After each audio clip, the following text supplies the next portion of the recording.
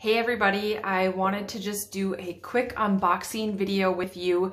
I ordered some samples that I wanted to show you that for some flooring that I'm potentially putting in our house.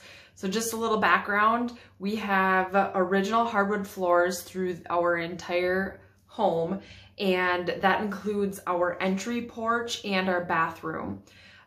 So in our entry porch, you can imagine that we get a lot of snow and wet traffic through there, and gravel and grime. So I've been looking into a product called luxury vinyl tile, and you may have heard of this. It's kind of all the rage in design right now. And the reason I looked into this is because it can go over existing flooring without putting down a new subfloor. So it's not in the budget right now to redo the hardwood floors, and I want to prevent them from continuing to get damaged more. So this product you can also put over tile flooring. So if you have ugly tile, it can go over it. And then in our bathroom, when I gutted our bathroom, we exposed original hardwood floors, and I originally wanted to refinish them, but I have also since changed my mind and want to try this luxury vinyl tile product. The other thing is they are scratch resistant, so it's durable and waterproof and all of those great things for a bathroom and entryway. So I wanted to just show you the samples that I got. I asked for two different styles that were tile based, so they look like tile. Lots of them come in wood grain. So if you don't have wood grain or hardwood floors in your home, that could be a very economical option for you to try. This is snap together flooring. There are a couple different choices you can get. The brand that I am using, or that I asked for samples for, is Mannington. You can see it there backwards for you, but there's the info. And here's sample number one. So I didn't want to do the flooring that obviously had the wood grain because we have wood grain everywhere. But I did want to go with a darker tile that looks more like slate. And these are the two that I chose, that you can see the detail. They're squishy. There's kind of a squishy back on them. The top is completely scratch resistant. So we do have pets and dirty shoes that bring in rocks and all those kinds of things. So scratch resistant. And then also they are waterproof, like I mentioned. They do snap together like this. So you can see, obviously these are two different ones, but they easily snap together. You don't have to have a grout line or anything in there.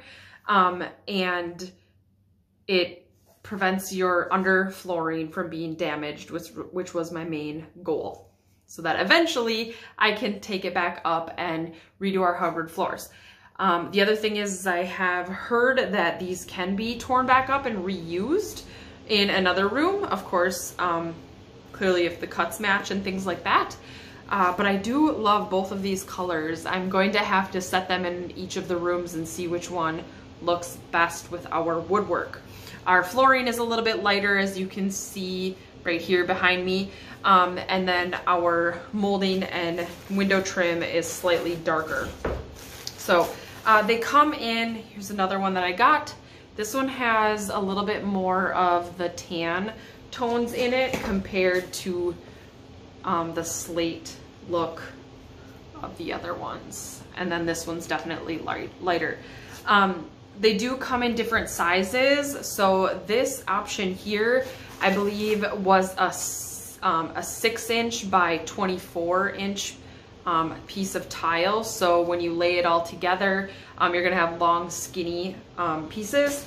And then this one is square. No, it's not square, I recall. It's 12 by 24. So if you have a room that you want kind of a big, bold feel, you would go with that bigger tile so that it appears to be larger.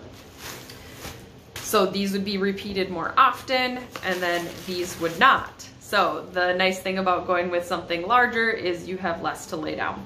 I might go with that option, depending on which one looks good. So I'll just lay all 3 of these together. So if you love them, let me know which one is your favorite. Let's see, what do we got here? So I realize this info is going to be backwards, but here's option 1, option 2, and then option 3. So like I said, as you can read on the back of these, it withstands everything. This is the Adura Rigid line, and this is the Adura Max line. There is slight differences in them based on what kind of floor you're covering up. But again, waterproof, kid and pet friendly, easily to clean, scratch resistant, it won't fade. Indentation resistant, so like if you drop or if you drop something on it, or if you have something really heavy, it's not going to indent. And it has true detail styling, and then the micro bevel edge, which is what I chose, where they snap together and you're not going to have that big edge. I did contemplate on getting some snap tile that was actually real tile that snapped together. That did require grout lines because I thought they were beautiful, but based on our environment and everything that we have messy around here, that grout line would have been a nightmare. So I really love these. I believe the cost is roughly $4 to $6 a square foot, which is completely reasonable when you think about replacing flooring. But again, I just wanted to show you what I got in the mail this morning, and stay tuned for which one I choose and the final project. So have a good rest of your day.